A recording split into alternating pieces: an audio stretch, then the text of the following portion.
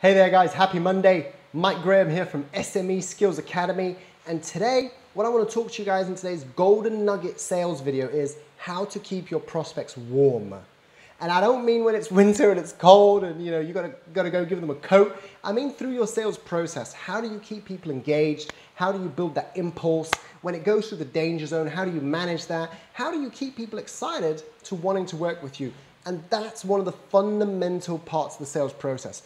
Understanding that 90% of the reason why someone's going to buy from you is going to be an emotional decision. It's going to be a feeling that they get deep inside their gut, deep inside their heart that goes, yeah, I trust this person, I like them, I know enough about them, I want to work with them. Does that make sense? And that's what's so important. And people miss that. One of my biggest and favorite quotes when it comes to sales is, people will forget what you say, they'll forget what you do, but they'll never forget how you make them feel.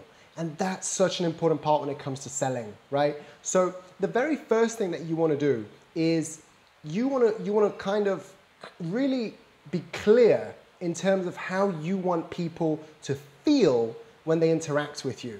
And that's quite a hard one because the reality is a lot of times we don't really think about that. We think about being professional. We think about maybe wearing a suit and a tie and a jacket. Listen, all of that's great. There's nothing wrong with that, right? The feeling I want my clients to have, my prospects to have, is I want the feeling that, you know what, this guy, he's a bit of a, he's a bit crazy, he's a bit edgy, he's a bit excited, a bit overexcited about everything, but he's gonna drag me through and get a result. And it's not gonna be boring, right? Because I don't wanna be bored. I wanna work with people that are exciting. I wanna work with businesses that have life, that have juice, that wanna do something, And, yes, I do wear a suit, yes, I do wear a tie, but not all the time, and we're all human, and I want people to get that emotional impact from me. So the very first thing is, understand how you want people to feel when they work with you, and then behave in that way, talk in that way, move in that way, dress in that way, act in that way so that people get that feeling from you. The second point in terms of getting people to feel warm, getting them warmed up to working with you is really get excited for them about the journey of coming on board with you, right? I genuinely don't really care if someone buys from me or not, right? What I really care about, what I get super stoked about is when we talk to clients at the beginning and they're like, do you reckon I could double my sales? Do you reckon I could do this? And the conversation becomes, well, what would you do if you did? And they start talking about, I'd hire this, I'd move to a new office that, I'd do this, I'd send my kids to this school, all this kind of exciting stuff. That to me gets me fired up. It gets me going, it gets me excited, and I get excited for them. Sometimes I have meetings with prospects where we end up high-fiving each other, No joke. And the reason behind that is because I'm very excited, and you should be very excited about how your products and service is going to impact someone in a positive way and how it's going to make a difference in their lives. And I'm not trying to be soppy or anything about that. I'm just explaining it in a very factual, matter-of-fact kind of way. You really want to twist it into that kind of energy, right? And then the third thing in terms of how to keep your prospects warm is try and